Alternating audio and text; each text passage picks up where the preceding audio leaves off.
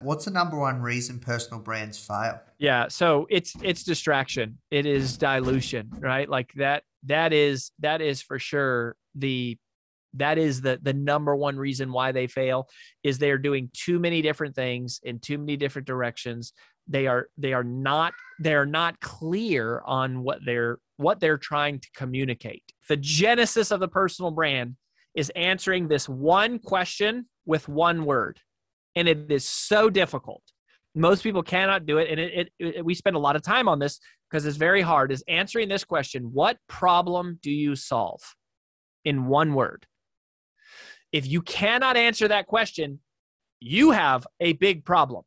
Because people buy solutions to problems. That's what they really buy, right? We think they buy a dream of a vision and future, but they don't, as much as they spend money to solve problems, right? You may or may not have the money to go on vacation or buy a new home or a car, but if your kid gets sick, you come up with the money. If you get a flat tire, you come up with the money. If the water heater breaks, you come up with the money.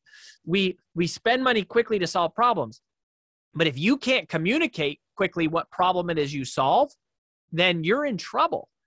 And so that is it. It is the most simple fundamental things that people skip past, or they don't get clear about. And if you don't know what problem you solve, there's no way your customers ever will either. Hey Founder Fam, we hope that you loved that clip. If you did, you can click through right here to watch the full interview.